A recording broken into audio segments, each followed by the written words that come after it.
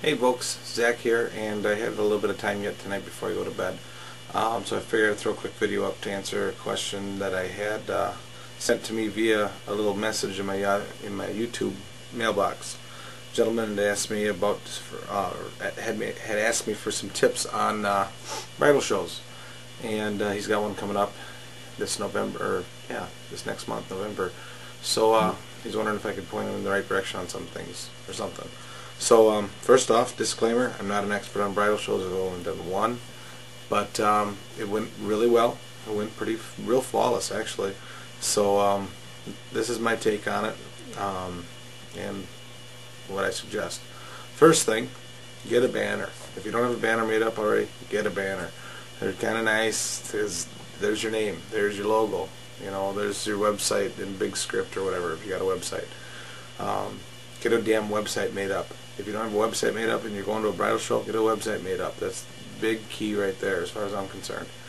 After that bridal show, my website got a lot of hits. Like insane amount of hits.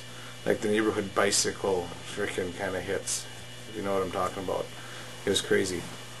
So, and actually in the last 6 days I've booked 5 weddings. So it worked. Did something right there. Especially when you consider that me and John shared a booth and we have 2 different companies. John's booked numerous weddings from that also. He's even booked a wedding including the live band option that he offers. So that's a pretty high dollar wedding that he booked because of that bridal show. And we were the only DJ booth there that had the ability to book live music slash DJ, if that's something that they wanted. So that was really cool. So first off, get a banner. Second off, print off extra business cards. If you're running low on business cards before you go to the show, make sure you have plenty. I came out there with like 70 or 80 business cards and I left with like 5. It was, it was crazy. They were throwing out cards like crazy. John, like I said, we shared a booth, so we'd give the person both our cards. Because we throw work back and forth to each other. We work really, really close. I mean, we might as well, in a way, might as well be the same company, but we're not. He does his own thing, and I do my own thing. He has a different name. I have my own name. So, but business cards, make sure you got plenty of those.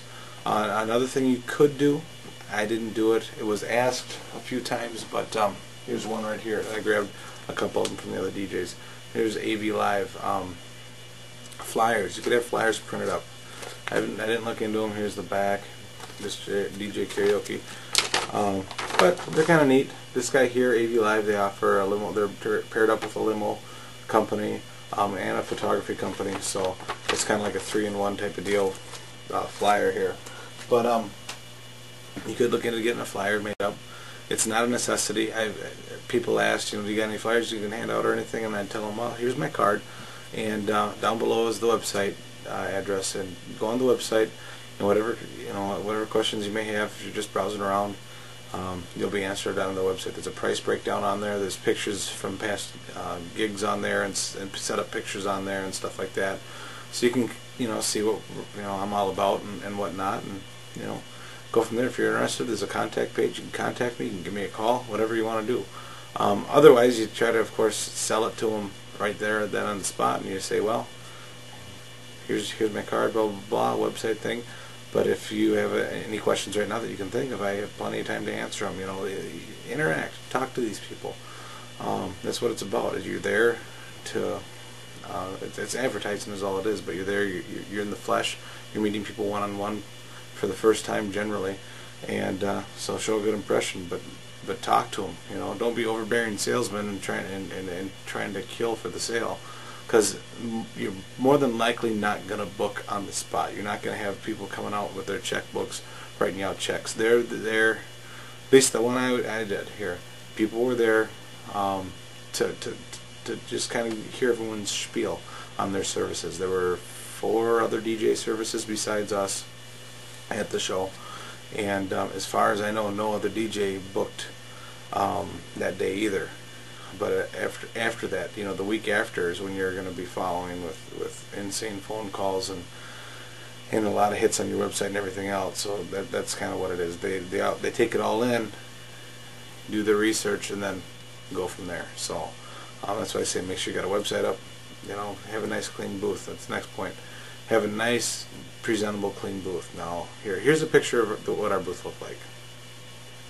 You can see that half truss, two views pointing down, two intimidators on the outside, the view 3 in the middle, pointing up on the ceiling.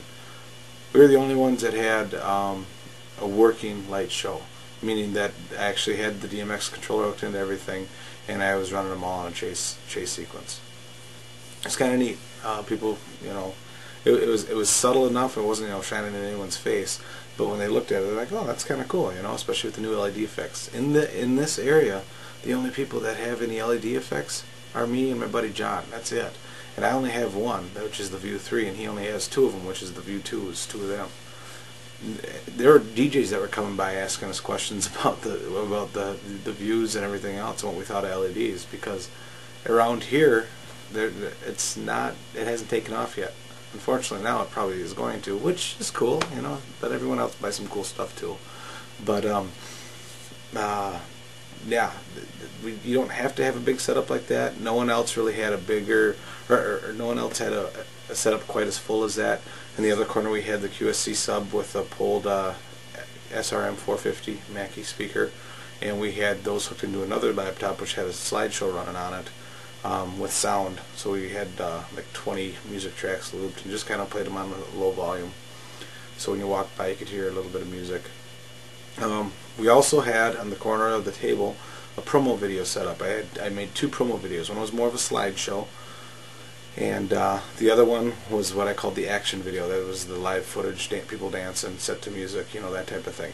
So it's another thing you could look into is making up a promo video. If you guys are making these videos on YouTube, more than likely you have a video editing software or something on your computer you can use, and you can throw together, if you've got any gig footage, throw together a promotional video. Something short and to the point. I don't know, something similar to what I got would work real nice. I think the one that I posted up on YouTube a little bit ago, that's what we used for the bridal show. So let's see, another thing that I thought was kind of neat, and it wasn't my idea, I'm not going to take credit for it. We had a third guy there that helped us out for a little while. He's a marketing guy, real good salesman. He came up with the idea of having candy. He had a bowl of candy there, which is kind of stupid if you maybe because it's like, well, we're not selling candy, but people walk by and they're eating wedding cake and all this crap, all this wedding food. Well, they go by your booth, and it's like a conversation starter. They see this stuff there. If they make eye contact with you or the table, say, "Hey, grab a piece of candy." It's a way for you to initiate the person that's walking by, initiate a conversation with them. Get them to stop at your booth. Now, sales is, don't take this as being the used car salesman from hell. You don't have to sit there and sell them the product right then and there. But then, maybe you're going to spark their interest because there's so many gazers that walk by. People are have tunnel vision at these things because there's so much to take in at these shows. So if you have something that you can just kind of like grab their attention really quick with, maybe you can get them to stick with you and talk to you about, and you can talk to them about your services. So, and I thought that was a cool idea, and it worked pretty well. People really responded well to that because it was something other than wedding cake and other stuff. So, try to. It doesn't necessarily have to be candy, but something along those lines that you can just give away. And another thing you can do too is advertise. You put everyone, have them fill out these little slips of paper and have them put their name in, and you draw one name at the end of the show for a $50 off a DJ package or something like that. Something like that. Get them to stop by your booth. Something that they can take notice of. Otherwise, yeah, I mean it's a lot of crowd interaction or people interaction, I should say, and just be friendly, dress nice, a nice shirt, a tie, dress pants, wear a smile. And stand up. Don't be sitting in. If they have chairs for you, if the people that put the show together, they have chairs for you at the booth, don't sit on them. When people are walking by and you're talking to people, you want to be at the same eye level with them. You don't be sitting down. It's very unprofessional.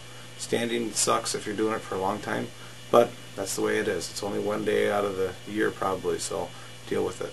Anyways, guys, thanks for tuning in, and I hope this helped you out. So I'm out of 10 minutes. We'll see you later.